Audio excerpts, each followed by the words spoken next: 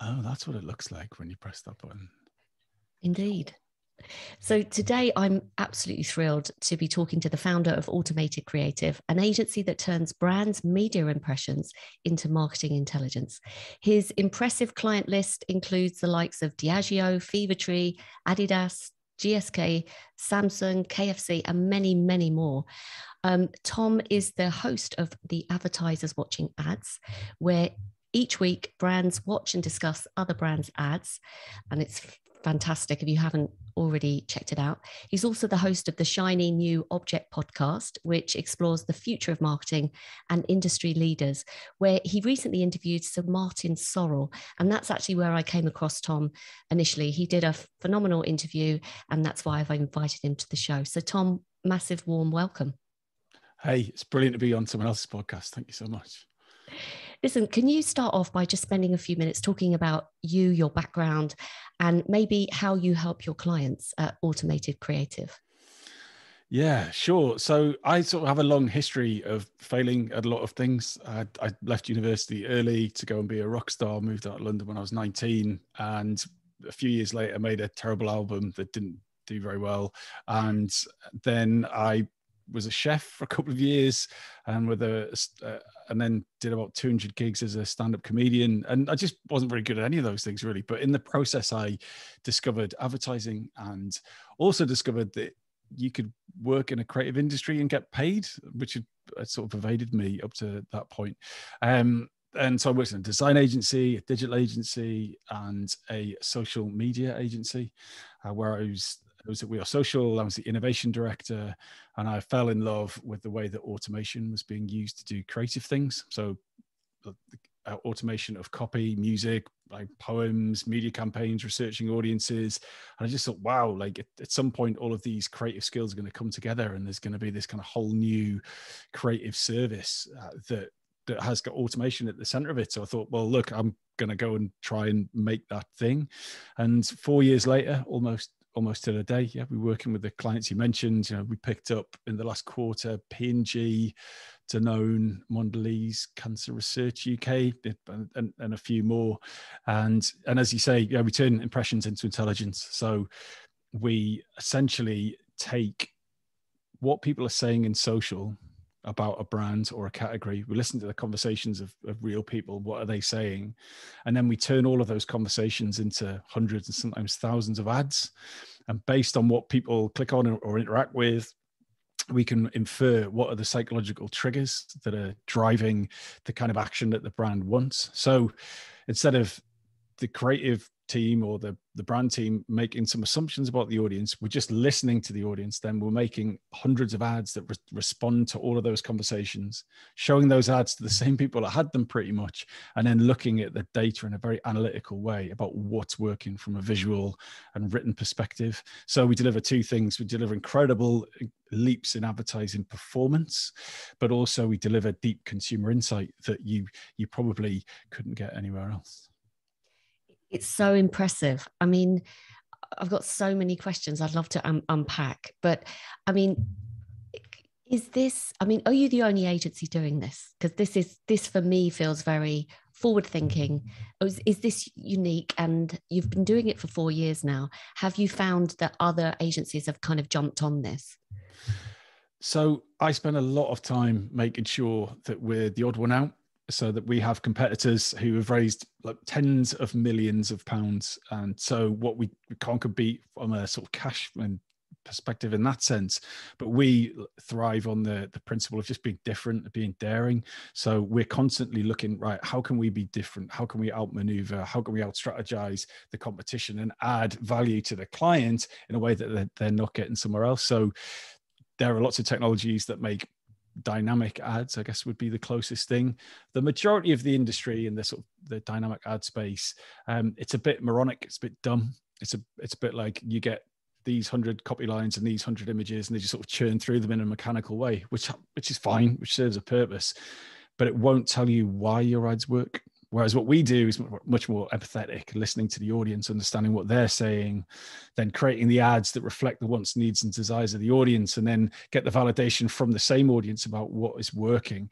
And so we're blending some of those agency softer skills of strategic thought and creativity and copywriting with the mechanical, with the automation.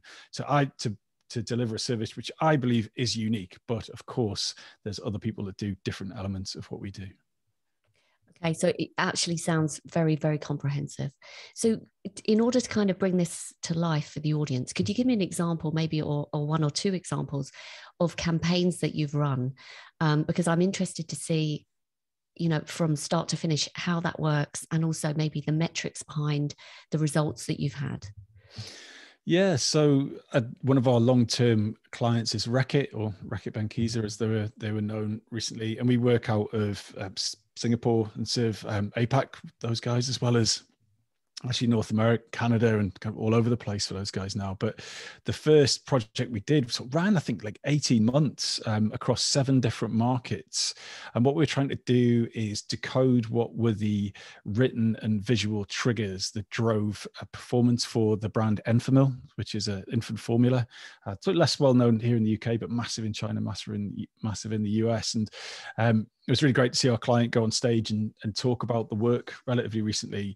And she said that when we were working in one of the markets, we were able to prove with our technology that the best thing that you could put in an ad targeted at a mom was in fact a dad.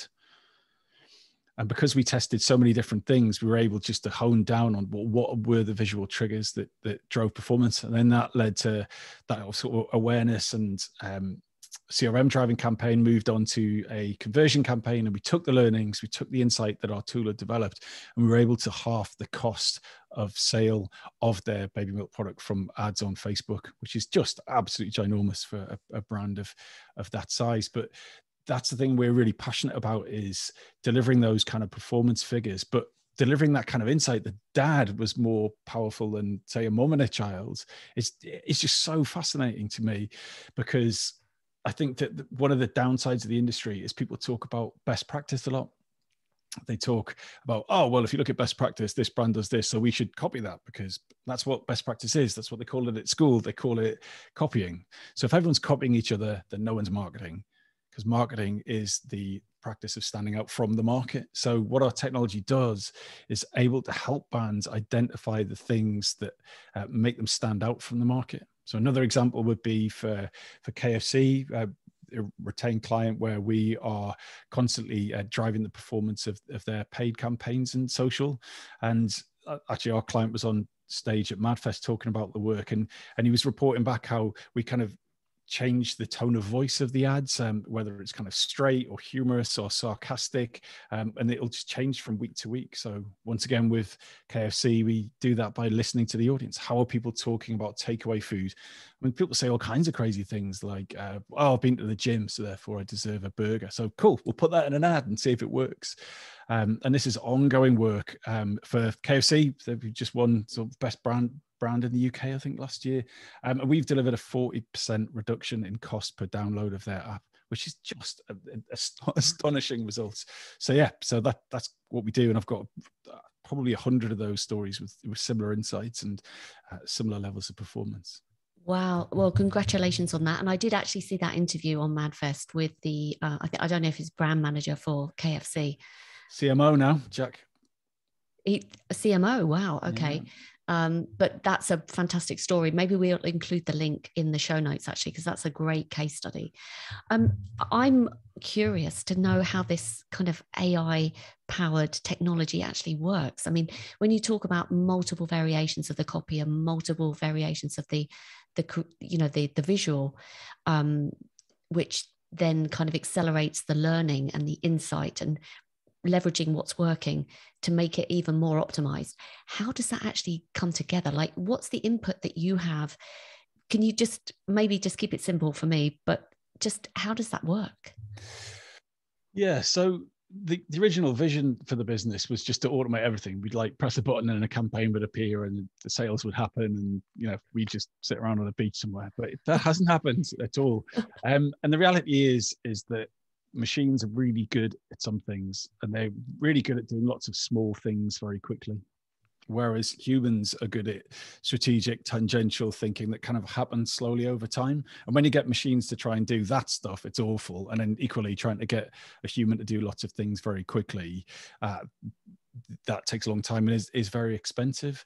So essentially our technology, which has AI elements throughout the process, is fundamentally focused on automation, hence the name. And what it really does is able to produce ads very quickly, which is obviously very useful because it means you don't have to choose one ad. You don't have to make a bet. So brands can now test hundreds, if not thousands of things if they desire. So the technology makes the ads very quickly, but our technology also knows what is going on at every stage of every ad. So when these ads are out in the wild and people are reacting to them, watching videos, clicking on links, buying something, we know what was going on at each stage of each ad. So at an audience level, we can understand the written and visual triggers that drive performance. Then we can make more ads based on what we know is what's working and turn off the stuff that isn't. So you're going through an iterative process of creative sprints, we call them, to really understand what is driving interest in this brand. So at the end of the campaign, performance is amazing, but actually you have these really juicy, gooey psychological insights into why this brand is appealing to the audience that they're speaking to. This might sound like a dumb question, but presumably the starting point is you coming up with the idea and you coming up with the messaging, and then you're putting it out and then iterating from there. Like, how many versions do you have to kind of put out there? Am I getting it right? Yeah, that's pretty close. So typically what happens is we will work downstream of a creative agency. So a brand will have a creative agency. They'll have a big creative idea. They'll have like a TV ad or, thousands of GIFs or statics or whatever it is, and then we work out strategically what the brand is trying to achieve, and then based on that strategy we will generate all of the variants we need to deliver that job. So it's not a case of like how many, it's a case of what does the brand want. Are they trying to drive sales? Are they trying to drive awareness? Do they want to get people to watch their video? Do they want people to go to the website and stick around for a bit?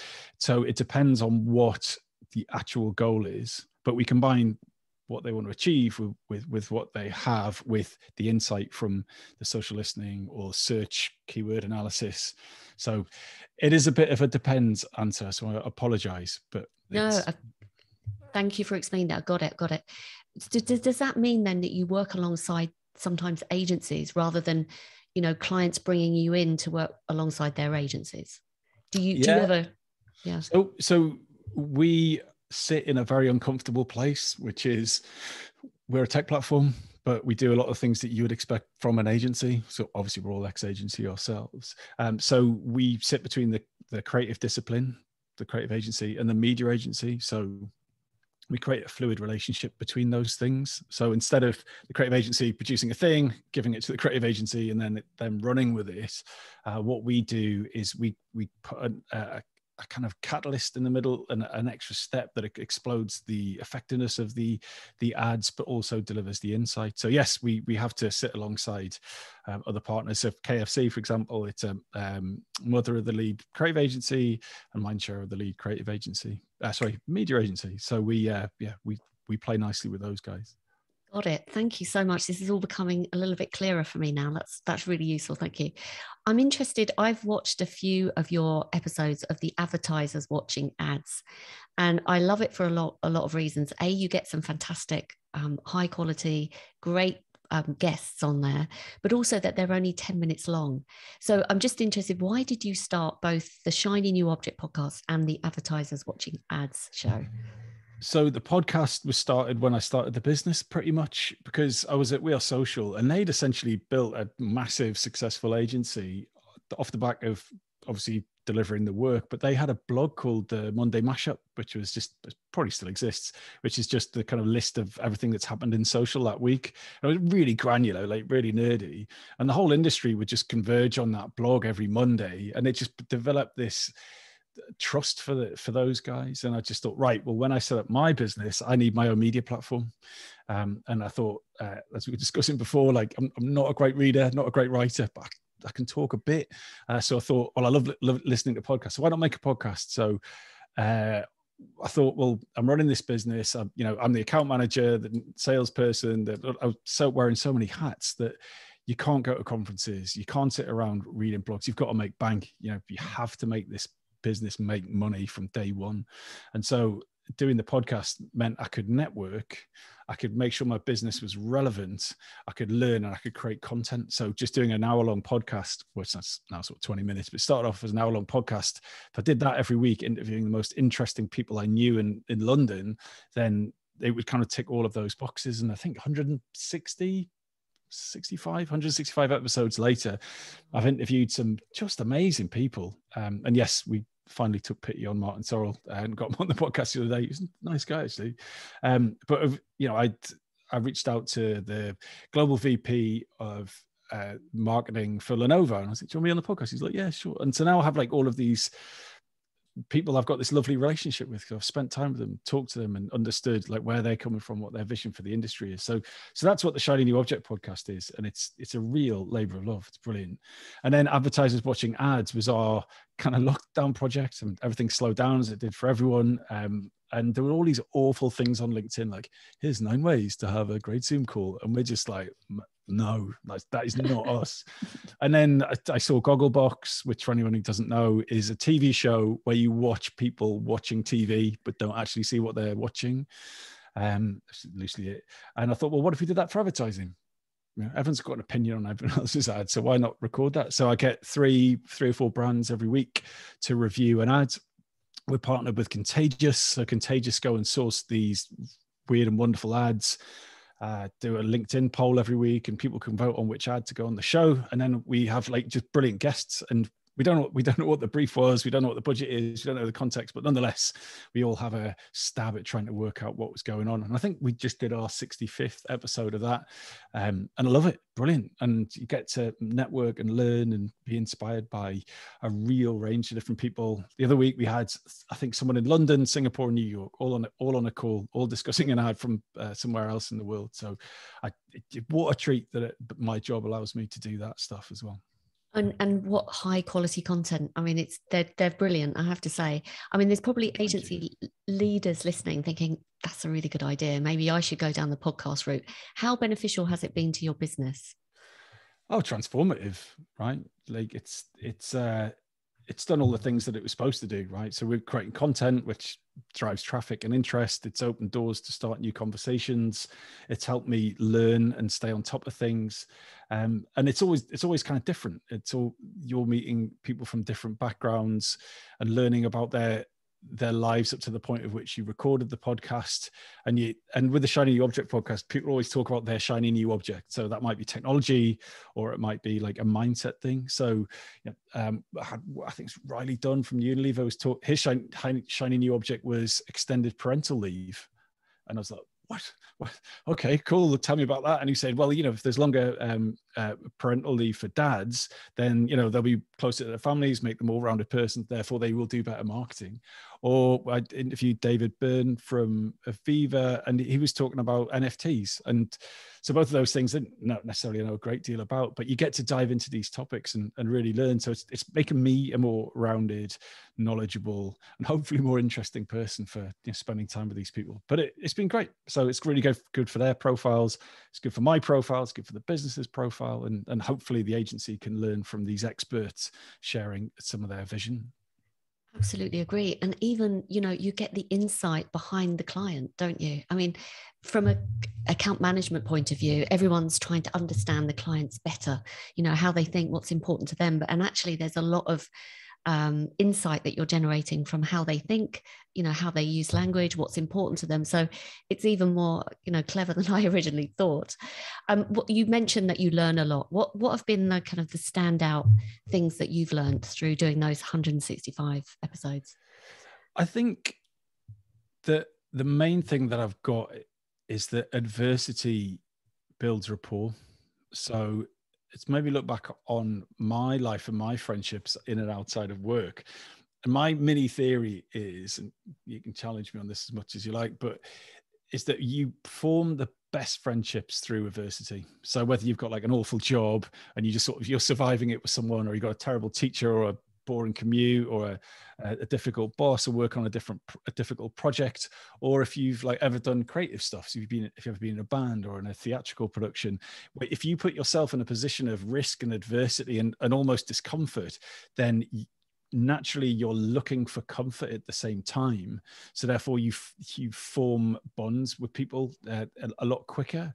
So if I said to someone, "Oh, do you want to come on my podcast?" Probably they haven't done one before, so they're in a position of like elevated stress, and even if they're confident about doing it, they'll still be like feeling they're on stage.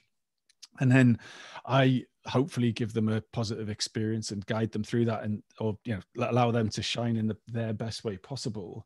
And it just means that you get to know people, because you sort of go through that adversity together. It just means that you have a rapport afterwards. So like of those 160 odd people that I've interviewed, if I saw them at a conference, I could go across and say, "Hey, do you remember doing that podcast? I know we've never actually met in person, but I really enjoyed that. We were talking about X, Y, Z." Go, "Oh." So there's no way that rapport isn't just instantly there. So that's the thing that I've really learned, that doing creative stuff where people are slightly exposed, you can form a deeper, a better rapport, stronger relationship by doing that. Another thing would be that I've sort of turned into an unpaid part-time recruiter.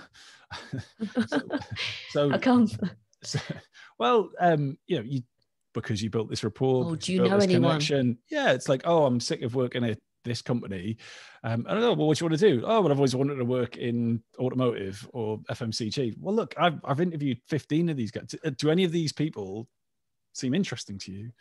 And so and I've helped clients get jobs and start conversations. And because if someone's been on a podcast and someone else has been on the same podcast, you go, "Hey guys, you've got this thing in common." And I'm not selling that person myself. I'm just going, you should talk.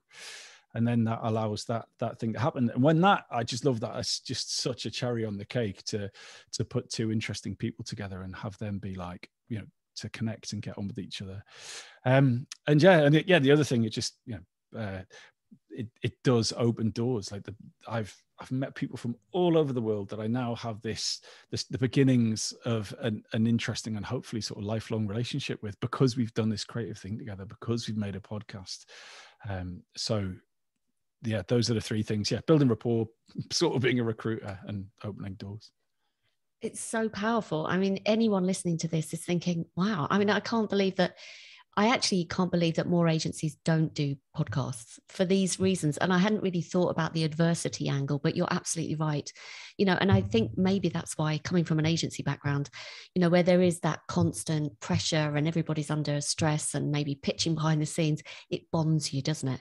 And you form, I mean, I'm still in contact with people that I worked with, 25 years ago, because of those intense periods. So I think this is really well articulated. Thank you. I really can see that would be the case. I'm interested, Tom, in talking about the marketing clients you work with, and just thinking about, obviously are we coming out of the pandemic? Who knows? But, during that period of time where everyone was locked down, how have you seen their needs changing from when that happened to now? Yeah, I was really, this is the one question you sent over, and I was like, "Oh God, this could go on a while." But I think ultimately, the changing needs of the clients haven't been so much being defined by the pandemic, as more like the type of work that we do with them. So where some businesses really struggled during the pandemic, we've grown quite aggressively, because we have a technology that makes people's ads work a lot better, but we also deliver the insight into why. And so this has been sort of transformative for our clients, as they've realized that the old school method of, you do some research, you make an assumption based on that research, you write a strategy, and then the creative idea gets made based on that strategy, and then that gets produced and then delivered. And that was the sort of the process, give or take. Whereas what we do is we do the research, the social listening bit, and then we produce tons of ads, and then based on which of those ads work, reinforms new creative. So with all of our clients, we're all teaching them a new skill set anyway. We are we're using technology, we're using automation to make advertising better by doing it in a different way. So I think that agencies are going to have to change, because we are creating an expectation from the client that they're going to want speed and scale as well as good ideas. So I think in 5 years' time, 10 years' time, we will see all campaigns will work the way that we're doing them. So there will be a great idea that comes from a sort of creative agency, but then there will be this multiple versions that iterate, that develop over time. It will become a lot more fluid. So I think agencies and brands need to get educated on exactly how that works, because we've done nothing else for 4 years, and there's a process and there's a technology that needs to be understood and deployed to do that. I think you're totally right. I mean, like you said, you're changing the expectations of the clients. I mean, you've already talked through the amount of clients you're working with, the blue chip clients, and it's not, their expectations are going to change of other agencies, and other agencies are going to think, well, we're going to be left behind if we don't get on board with this. I mean, to that point, how do they do that learning? I mean, obviously, from a client perspective, they can come and work with you. Maybe some clients, I mean, is there any resistance, or is this kind of a no-brainer offer because you're offering, a faster process, a more cost-effective, I would imagine, efficient, and more kind of using insight? What's the barrier? What's the challenge to them? The barrier is always apathy, right? Right. So to do something new, it's going to take new knowledge, it's going to take more effort. It's so much easier just to go and do the thing that they normally do. And with innovation, there's risk, and with innovation, there's effort. And with innovation, you never know quite what you're going to get until you've done it. So that's the journey we take all of our clients through, from being excited about it to getting on board, and to eventually our clients using our self-serve tool. So, at any one given time, there's hundreds of ads being made by people all over the world using this technology and using it in a way to suit their strategic needs of the brand. So, you can't read a book on it. You can't just gen up on it over the weekend. You've got to do it. So we're breaking the model. We're revolutionizing the way that technology is used to make ads. And ultimately, actually, that has a real impact on account management. So we're revolutionizing the way that people work within this kind of service. We're not that old agency model of just get the juniors in, don't pay them very much, and make them work evenings and weekends. So we are very much focused on 40 hours is enough. If you can do your job in 40 hours, that's great. We don't work the evenings, we don't work the weekends. Occasionally those things happen, but it's not the norm. It's not the expectation, because we can create 1,000 ads in an hour, but you always need to do that many. But we've removed all of the sort of the boring work and the manual stuff, so we've automated that. So hence why we can do this stuff so quickly. So yeah, it's brands, agencies, just got to try and do it, because it's being defined right now, and the revolution of ads at scale and producing performance and insight at the same time it's happening right now, and brands and agencies have to get involved in it. I'm glad you brought up the topic of account management and their role that they play, because I'm sure there are some account managers that maybe this is the first time that they've heard, what you offer as an agency, and they could, because at the moment there seems to be a real shortage of account managers to go around, and they might be drawn by the fact that you are at the cutting edge of what's changing. You've got these blue chip clients, you're doing something different, and they're probably going to be attracted to that, to working with you. So can you spend a few minutes just talking about your account management philosophy? You've talked about 40 hours a week, that's enough, but what other things are important for you with the account manager role in your agency? Yeah, so it's just basic principles, really. I loved those jobs I had where I could presume permission, asking forgiveness, not permission. Just we've hired you because we think you're really smart and we like you. Just go and get on with it. I really believe in hiring incredibly intelligent, driven people and pointing them at a problem. And they know they're not going to get it right all of the time, but most of the time they will. But then they need to look after themselves, if you need to take lunch, take lunch. You have to nurture you, and part of that is finding their best place to work. So we worked remotely for the first year and a half, and then we worked in an office, and then the pandemic happened. So we sort of, obviously, like everyone, we're pretty fluid, but the thing is, like, find the best place to do your work. You know, if you've got a deep problem to solve, then probably best sat in your pajamas on the couch. Whereas if you just got a bunch of small things to do and you want a bit of chat, then work from the office. And we're big on, like, we just don't want to see a work version of people. We don't want to see a corporate version of someone. We just we like the whole person, and we just want that person to be themselves and as much as they can and feel comfortable to do that. We're also a big believer in family first. I've got a young daughter who refuses to sleep and creates all kinds of problems, and the team are very sympathetic to that. But whether that's a partner or a family member, you have to have that core in place. And so we're really big on making sure that family comes first. As I said before, like, respecting the weekend, just, you need time off. But yeah, ultimately, it's about doing the right thing by each other and by our clients. And we also have a spirit of transparency, and trying to where possible, just be blunt, just be open, just be transparent, and having not just having a laugh as much as possible, but, like, when that good time's happening, like, let it happen. Do you know what I mean? It shouldn't be like, right now we've got to get back to work and be all serious now. So those are the kind of loose principles that we work around. But yeah, we've done our best work before Automated Creative, when we had autonomy, when we could be entrepreneurial, we could take ownership, we knew that our bosses trusted us. So that remains. We want our staff to affect the process. It's not like, here's a deck on how to be an account manager or Automated Creative. It's like, no, you write that deck, you write that process, you tell us what needs to go into the product from a technical perspective. So our account team get exposed, like, incredibly senior clients, because we have this really unique seat at the table, because of the technology, because we're delivering this performance, because we're delivering this insight. So hopefully we're revolutionizing advertising, but also the way that account management works as well. I love that. If I was 30 years younger, Tom, I'd be chasing you for a job. Not that what you do now is kind of would have existed 30 years ago, but absolutely. I love the fact that you said, bring your whole self. We want to know every aspect of you. You're talking about what Google has coined psychological safety. If you make a mistake, don't worry. It's not going to be, that kind of, what's it called? Environment where you're going to feel punished.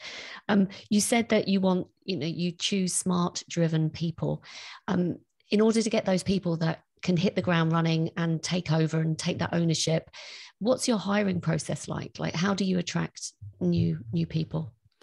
Well, it comes back to what we're talking about at the start, having your own publishing platform, right? So we have thousands of people that watch our shows or podcasts or read our stuff. So we in a small way, are a media owner, right? So if you're like, oh, we're hiring for this, we're hiring for junior account folk at the minute. So it's like, right, well, I'll just put an advert on the podcast, turn on the microphone. Hey, actually, if you listen to the most recent podcast, I think that the ad should be on there.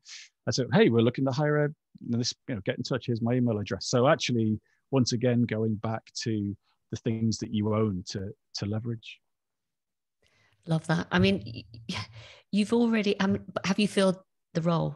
No, we haven't actually. So yes, if anyone is listening to this, please get in touch. We want to meet those hungry, curious, creative, innovative, divergent thinkers, because that's what this business needs.